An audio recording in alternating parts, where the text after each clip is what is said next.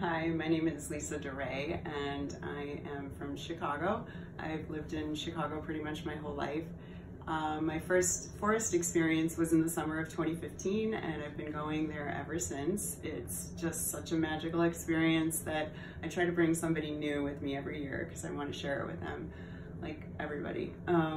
My favorite part of the forest is the forest itself and all the art installations in there. The world-class artworks that are in there just set it apart from other festivals. I'm an art teacher and I've been teaching for a really long time, and what I'd like to share with the forest and people who go there this year is an art exercise.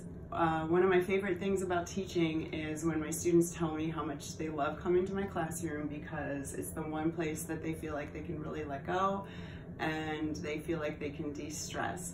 So this exercise called automatic drawing was invented by the Surrealists, and it's pretty much connecting art with meditation and using your subconscious to let loose and create just with lines and light and dark shadows.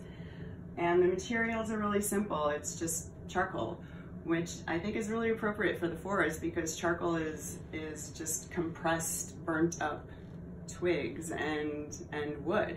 So it's like stuff that comes from the forest.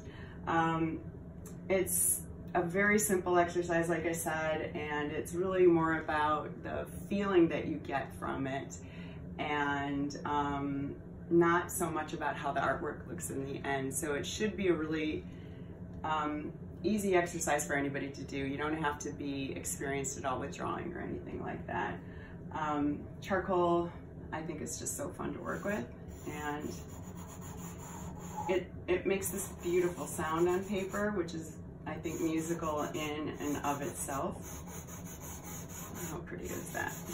So I'd really like it if you come to the Brainery this year in Elecetric Forest 2019 and do some automatic drawing with us.